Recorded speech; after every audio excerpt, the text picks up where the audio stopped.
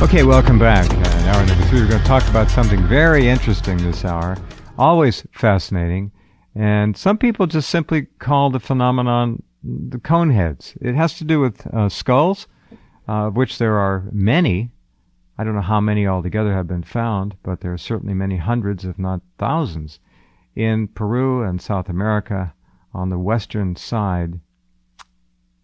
I'm curious to find out more about this whenever the subject comes across my desk, and so I've invited back tonight to talk to us about this Brien Foerster. He is an expert in the field, and if you look at Brien in the guest section and click on that name, you'll go right to his website, and it is, if you're not online right now, hiddenincatours.com. But the most important thing about that page, beside the fact that you can actually go down there and look at these things, are some of the remarkable pictures. Brien, are you there? Can you hear me all right? Yes, sir. Oh, good. Welcome back. How are you? Oh, great. Thank you very much for having me back. Sure. The Skype thing always gets me. You sound so perfectly digitally clear. It's like you're in the next room. Where are you located? Oh, I'm in a little town on the coast of Peru, south of Lima, called Paracas. Isn't that amazing? Listen to the quality of the audio. It's amazing. Not a telephone. He's right there on the internet. Well, all right. Let's go back to the beginning on this thing about what we call the Coneheads, which have been, of course, explained away by so many people as head binding and other cultural anomalies that come along in terms of behavior and style and the rest of it. But what is really interesting is the video that we have up, which shows well, you tell the story about it. This is a remarkable video. Well, it's probably the most remarkable find ever. And this young child, or baby, was found about a year ago up in the highlands of Peru outside of Cusco. And I've taken medical professionals, doctors, dentists, nurses, to inspect this baby and just ask their advice. And the consensus is that they think that the baby died obviously less than a year old. Some say as young as a month. But the teeth, the dentists say, are the teeth of a 7-year-old child. The other important thing is that the head is the size of the chest. So it's massive in relation to the size of the body. Now, this is a child estimated to be how old when it died? It varies depending upon the doctor. Definitely less than a year. Some say 6 months old. Some say a month old. It's because there's a hole still open in the top of the head. Yes, the soft spot. Yeah, the fontanelle. And so that should, normally should close at about a year.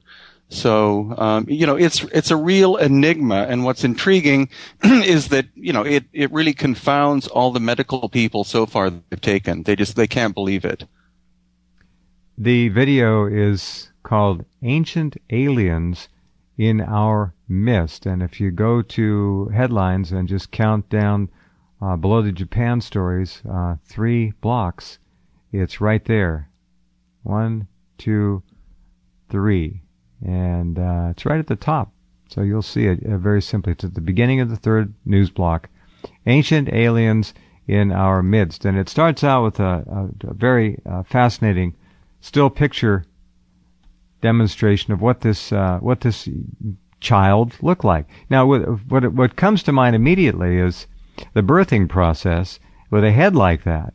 How do you get that out of there without doing great damage, or were these people physically structured in such a way that would be a normal kind of a birth? This is a very large object to pass through a normal human birth process.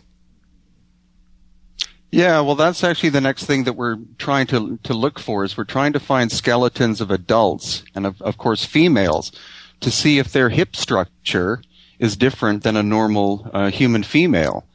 Because as you said, the birth canal would have to be massive to allow that head to freely pass through. The eye sockets on this skeleton are enormous, and the right eye, our left as we look at it, apparently still has ancient desiccated tissue. Do we have any idea how old this particular skeleton is? Well, unfortunately not yet. It's obviously hundreds of years old. Some people have said that it's a Hollywood prop, but it's in a museum run by a man who doesn't, have any money. Nobody could afford in a little town in the highlands of Peru to pay for something like that. So it's hundreds of years old, but we're hoping to get carbon-14 testing to tell us exactly how old it is. By the way, the idea that this little fellow or girl died very young is clear and obvious. But you look at the molars in the back; they're enormous. This is a very big child. Yeah, exactly. There's a picture on your website of somebody holding this small skeleton, and I don't know how big it would be, but for less than a year old, wow. Yeah, and that is actually Senior Renato, who is the owner of the museum. He's a professional anthropologist, and he himself calls it an alien. I don't know if it is, because we'd have to have it DNA tested, but that's what he thinks it is. He doesn't mince words. First of all, this child, there's no way you can even begin to talk about the binding of a skull of a child that little. There's no evidence whatsoever of it. That's the skull it was born with. Well, also it's the shape, because at the Paracas Museum here we have a number of different skulls, and you can easily identify those that have been bound, because the ancient technique was to put a board on the front and the back of the skull and then wrap it with cord or some kind of textile.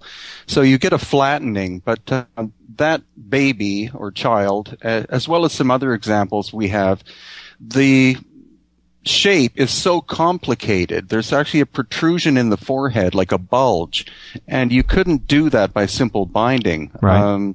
No. They look like they look like a natural skull, but not a natural human skull.